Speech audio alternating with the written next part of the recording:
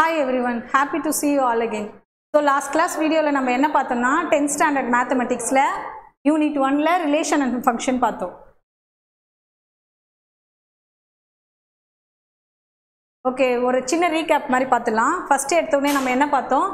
Set அப்படின்னா என்னன்னு பார்த்தோம். அதுல இருந்து என்ன பார்த்தோம்னா ஆர்டர் பேர் எப்படி ஃபைண்ட் பண்றது அப்படின்னு சொல்லிட்டு பார்த்தோம் இல்லையா? ஆர்டர் பேருக்கு அப்புறம் என்ன பார்த்தோம் அப்படின்னா கார்ட்டீசியன் ப்ராடக்ட்னா என்னன்னு பார்த்தோம்.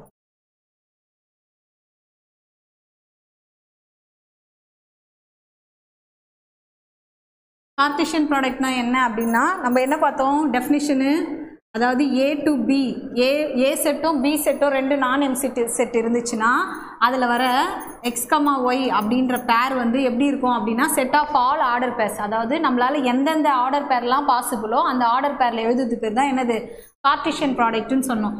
X belongs to A, Y belongs to be. இதுதான் நம்மளுடைய கார்ட்டீசியன் ப்ராடக்டினுடைய டெஃபினிஷன் இல்லையா? ரெண்டு நான் எம்டி செட் எடுத்துட்டோம்னா அதில் ஆர்டர் பேர் வந்து எக்ஸுன்றது ஏ செட்லேயும் ஒய்ன்றது பி செட்லேயும் இருக்கும் அப்படின்னு சொல்லிட்டு பார்த்தோம். நெக்ஸ்ட் கார்ட்டீசியன் ப்ராடக்டை it's also referred as known as cross product. இதுக்கு இன்னொரு பேர் என்ன சொல்லலாம் அப்படின்னா கிராஸ் ப்ராடக்ட் அப்படின்னும் சொல்லலாம். அதே மாதிரி ஏ கிராஸ் பியும் பி கிராஸ் ஏவும் எப்பவுமே ஈக்குவலாக இருக்காது. ஏ கிராஸ் பியும் பி கிராஸ் ஏவும் always not equal. But n of a cross b is equal to n of b cross a. ஆனால் number of a cross b O number of b cross a O always equal அப்படின்னு சொல்லி பார்த்தோம். சரி, next என்ன பார்த்தோம் அப்படின்னா எப்போ வந்து ரெண்டுமே நல் செட் ஆகும், அதாவது a cross b எப்போ நல் செட் ஆகும் அப்படின்னா if and only if.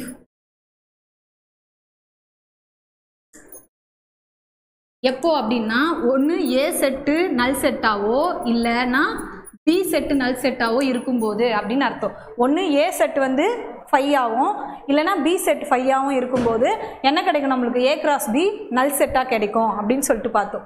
Next N of ஏவை என்னன்னு சொல்லணும்னா பி, என் ஆஃப் பி என்னன்னு சொல்லணும் அப்படின்னா கியூ.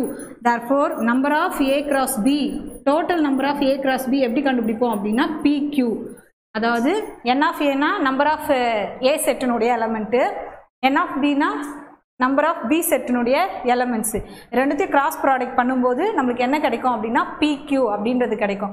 ஸோ இதெல்லாம் வந்து இன்ட்ரொடக்ஷன். 1.1 ஃபுல்லாக நம்ம போட்டு ஃபினிஷ் பண்ணிட்டோம். நெக்ஸ்ட் 1.2ல என்ன பார்க்க போகிறோம் அப்படின்னா ரிலேஷன்னா என்ன அப்படின்னு சொல்லிட்டு பார்க்க போகிறோம். ஓகேவா? இதெல்லாம் ஃபுல்லாக உங்களுக்கு ஒரு சின்ன ரீகேப் தான்.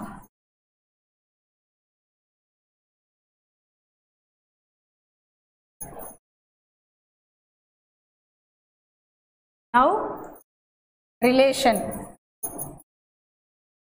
ரிலேஷன் அப்படின்னா என்ன அப்படின்னா ஷார்ட்டாக சொல்லணும் அப்படின்னா R is a subset of A cross B. அதாவது ரிலேஷன் அப்படின்றது எதுலேருந்து கிடைக்கும் அப்படின்னா ஏ கிராஸ் பியிலேருந்து கிடைக்கும். Set of all order pairs, possible order பேர்ஸ்லாம் இருக்குல்ல, அது எல்லாமே வந்து ரிலேஷனாக இருக்கும். அந்த ரிலேஷன் வந்து அதனுடைய சப்செட்டாக இருக்கும் அப்படின்னு சொல்லிட்டு சொல்லணும். ஸோ இதை எப்படி டிஃபைன் பண்ணலாம் அப்படின்னா இப்போ ஒரு ரிலேஷனை நான் எப்படி ஃபைன் பண்ண போகிறேன்னா ஒரு செட்டு ஏ டு பி அப்படி நடக்குது. ஒரு செட்டினுடைய ஏ டு பி அப்படின்ற ஒரு செட்டு இருக்கும்போது X comma Y such that X belongs to A, Y belongs to be. இந்த மாதிரி இருக்கிற பட்சத்தில் இதை வந்து ரிலேஷன் எப்போ சொல்லுவோம் அப்படின்னா இந்த ஆர்டர் பேர் எல்லாமே எதில் இருக்கணும் அப்படின்னா ஏ கிராஸ் பியில் இருக்கணும். It's belongs to A cross B. இப்போ ஒரு சின்ன எக்ஸாம்பிள் பார்க்கலாமா?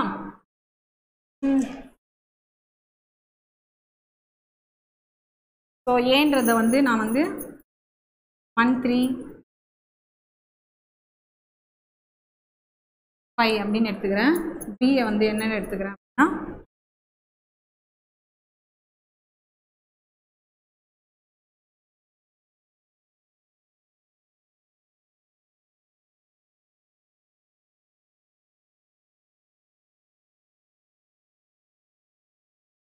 Relation from A to B. இது எப்படி இருக்கு அப்படின்னா y is difference between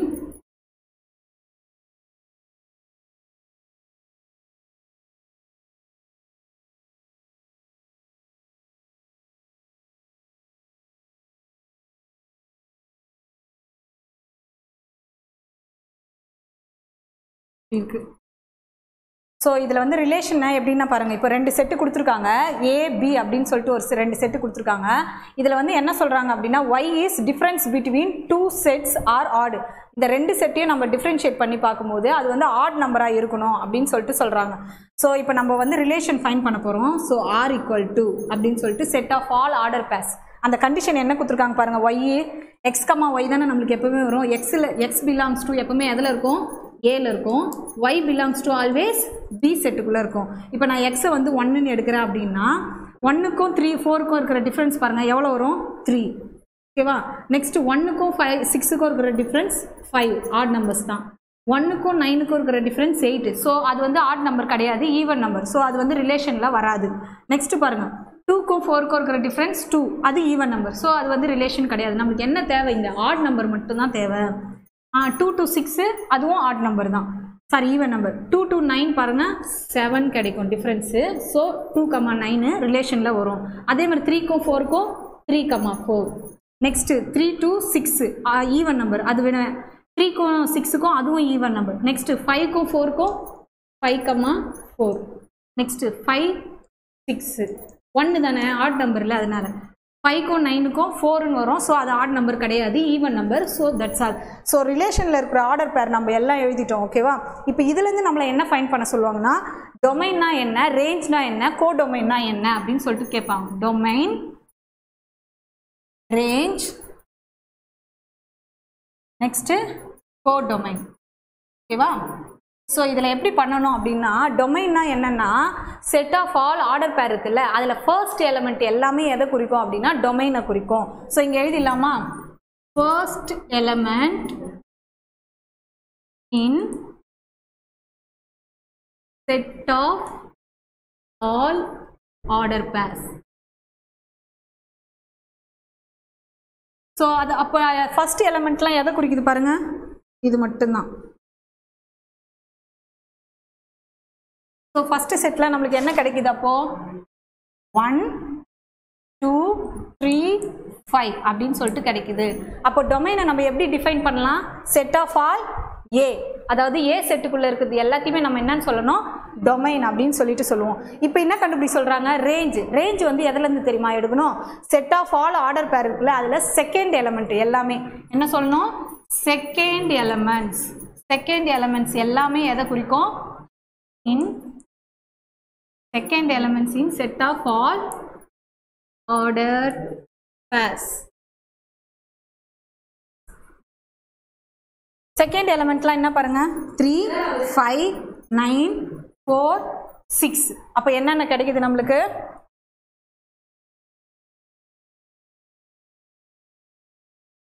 3 4 5 6 9. அப்போ செகண்ட் எலமெண்ட்டில் இருக்கிறது எல்லாத்தையும் நம்ம என்னன்னு சொல்லணும், ரேஞ்சுன்னு சொல்லணும். ரிலேஷனில் இருக்கிற ஆர்டர் பேரில் இருக்கிற செகண்ட் எலமெண்ட்ஸ் எல்லாமே எதை குறிக்குது அப்படின்னா ரேஞ்சை குறிக்குது அப்படின்னு அர்த்தம். ஸோ நெக்ஸ்ட் கோ டொமைன்னா என்ன அப்படின்னா, இந்த பி செட்டுக்குள்ளே இருக்கிறது எல்லாத்தையுமே நம்ம என்னன்னு சொல்லணும்னா கோ டொமைன் சொல்லணும். பி செட்டுக்குள்ளே என்னென்ன இருக்குது பாருங்கள், இதை வந்து அப்படியே டைரெக்டாக பீன் போட்டுக்கோங்க. தெரியறதுக்காக எலமெண்ட்ஸ் போடுறோம். 4 6 9. இந்த ரேஞ்சும் பியும் பாருங்கள், பி செட்டுக்குள்ளே இருக்கிறது எல்லாமே ரேஞ்சில் வந்துட்டு இருக்கும். ஓகேவா. பட் 3 4லாம் இல்லைன்னா கூட நம்ம அந்த ரூல் பிரகாரம் பண்ணோம். எது, டிஃப்ரென்ஸ் பிட்வீன் ஆட் நம்பர்ஸ், அது ஆட் நம்பராகவும் இருக்கணும் டிஃப்ரென்ஸாகவும் இருக்கணும் அப்படின்னு சொல்லிட்டு சொன்னோம் இல்லையா. டிஃப்ரென்ஸ் பிட்வீன் 2 செட்ஸ் ஆர் ஆடு.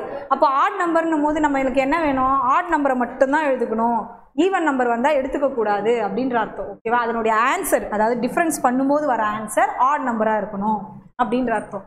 ஸோ டொமைன்னா செட் ஆஃப் ஆர்டர் பேர்ஸில் வர ஃபர்ஸ்ட் எலமெண்ட்டை குறிக்குது. நெக்ஸ்ட் ரேஞ்சுனா செகண்ட் எலமெண்ட்டை குறிக்குது, ஆர்டர் பேரில் வர செகண்ட் எலமெண்ட்டு. கோ டொமைன்னா செட் பியை டிஃபைன் பண்ணுது அப்படின்ற அர்த்தம். ஓகேவா. ஸோ இந்த எக்ஸாம்பிள் ஃபுல்லாகவே வந்து ரிலேஷன் பற்றி தான். ஷார்ட்டாக சொல்லணும்னா relation is subset of A cross B. Relation அப்படின்றது எதை சொல்கிறோம் அப்படின்னா A cross பியினுடைய subset. A cross பின்னா கார்ட்டீசியன் ப்ராடக்ட். கார்ட்டீசியன் ப்ராடக்ட்னா என்ன அர்த்தம், possible set of all order பேர், பாசிபிள் ஆர்டர் பேர்ஸ்னு அர்த்தம். Set of all possible order pairs. ஓகேவா, புரிஞ்சிச்சா? ஸோ இன்னொரு எக்ஸாம்பிள் பார்க்கலாமா ரிலேஷன்லேயே.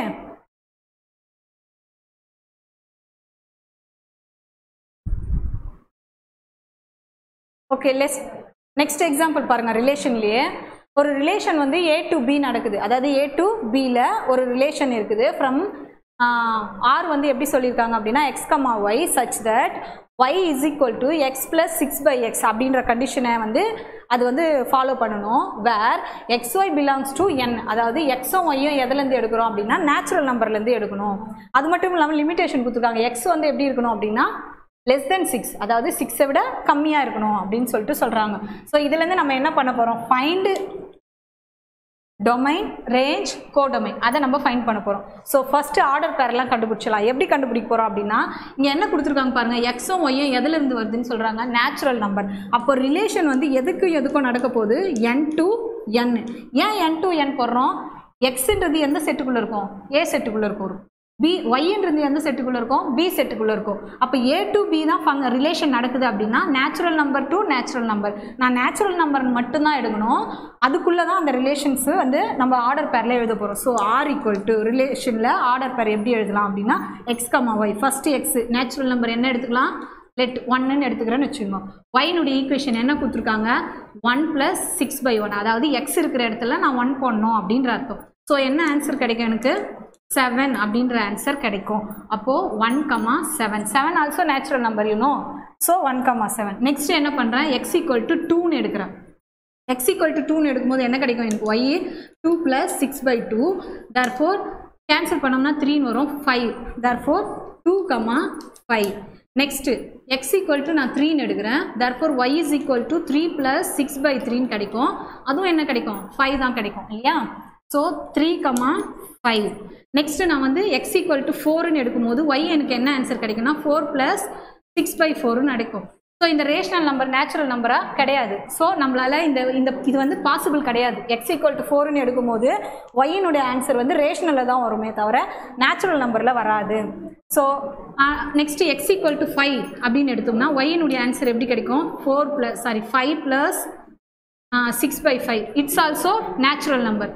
நெக்ஸ்ட்டு அப்போ இதுவும் பாசிபிள் கிடையாது. x = நான் 6 எடுக்கிறேன்னு வச்சுக்கோங்களேன். y = 6 + 6/6ன்னு கிடைக்கும். கேன்சல் பண்ணோன்னா 1, 7ன்னு கிடைக்கும். அப்போ y = என்ன கிடைக்குது எனக்கு, 7ன்னு கிடைக்குது. ஸோ 7ன்னு கிடைக்கும்போது x வந்து எப்படி இருக்கணும் அப்படின்னு சொல்கிறாங்கன்னா 6 விட கம்மியாக தான் இருக்கணும். ஸோ இதையும் நான் எடுத்துக்க முடியாது, பாசிபிள் கிடையாது. ஏன்னா 6ன்றது 6க்கு ஈக்குவலாக இருக்கணும்னு நாங்கள் சொல்லியிருக்காங்களா, இல்லை, 6 விட லெஸ் தென்னாக தான் இருக்கணும். அப்போ நான் இதோட ஸ்டாப் பண்ணும்போது எனக்கு எது மட்டும்தான் நேச்சுரல் நம்பராக கிடைக்குது, 1, 2, 3. ஸோ அது வரைக்கும் போட்டு நான் ரிலேஷனை ஃபினிஷ் பண்ணிடுறேன். ஓகேவா. ஸோ நெக்ஸ்ட்டு பாருங்கள், நம்மளை என்ன கேட்குறாங்க, டொமைன். லாஸ்ட் எக்ஸாம்பிளில் என்ன சொன்னேன், டொமைன்னா ரிலேஷனில் இருக்கிற ஆர்டர் பேரில் இருக்கிற ஃபர்ஸ்ட் எலமெண்ட்லாம் எதை குறிக்குது, டொமைன் சொன்னோம். அப்போ ஃபஸ்ட்டு எலமெண்ட்லாம் எது பாருங்கள், 1, 2, 3. ஸோ இங்கே எடுத்து எழுதிக்கலாம் 1, 2, 3. ஸோ நெக்ஸ்ட்டு ரேஞ்சுனா என்னன்னு சொன்னேன் நான், ரேஞ்சுனா செகண்ட் எலமெண்ட், அதாவது செட் ஆஃப் ஆர்டர் பேரில் இருக்கிற ரிலேஷனில் இருக்கிற ஆர்டர் பேரில் இருக்கிற செகண்ட் எலமெண்ட். செகண்ட் எலமெண்ட் என்னென்ன இருக்குது, 7, அதாவது 5, 7. கோடொமைன்னா என்ன சொன்னேன், பி செட்டுக்குள்ளே இருக்கிறது எல்லாத்தையும் கோடொமைன் சொன்னேன் இல்லையா. பி செட்டு நம்மளுக்கு எதில் இருந்து நடக்குது பாருங்கள், நேச்சுரல் நம்பர். அப்போ என்னன்னு சொல்லணும்னா capital N, that is natural number. All natural number is codomain அப்படின்ற அர்த்தம். ஸோ தெரியுதா எப்படி ஃபைண்ட் பண்ணுறோன்னு. டொமைன்னா செட்டு எக்ஸுக்குள்ளே, அதாவது ஃபர்ஸ்ட் எலமெண்ட்டினுடைய ஆர்டர் பேரில் இருக்கிற ஃபர்ஸ்ட் எலமெண்ட் எல்லாமே டொமைன் தான். ரேஞ்சுனா செகண்ட் எலமெண்ட், ரிலேஷனில் இருக்கிற ஆர்டர் பேரில் இருக்கிற செகண்ட் எலமெண்ட் எல்லாமே ரேஞ்சுன்னு சொல்லுவோம். கோடொமைன்னா செட்டு பி ஃபுல்லாகவே டொமைன், அதாவது கோடொமைன் சொல்லுவோம். செட்டு பி இப்போ நம்மளுக்கு என்ன கிடைக்குது அப்படின்னா நேச்சுரல் நம்பர். நேச்சுரல் நம்பரில் இருக்கிற எல்லா நம்பருமே என்னது, கோடொமைன் தான் அப்படின்ற அர்த்தம். ஓகேவா. ஓகே, ரிலேஷனில் இருக்கிற எல்லா எக்ஸாம்பிள்ஸும் காமி பண்ணிக்கோங்க. நெக்ஸ்ட் வீடியோவில் நம்ம 1.2 எக்ஸசைஸ் சம்ஸ் எல்லாமே பார்க்கலாம். ஓகேங்களா. தேங்க்யூ.